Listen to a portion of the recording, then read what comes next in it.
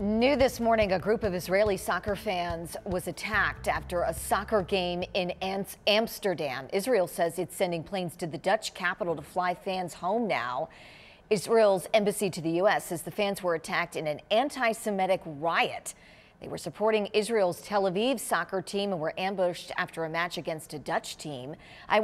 Eyewitness video shows men running down a street while a man is struck. They chase after the man and start fighting fans on the other side of the road.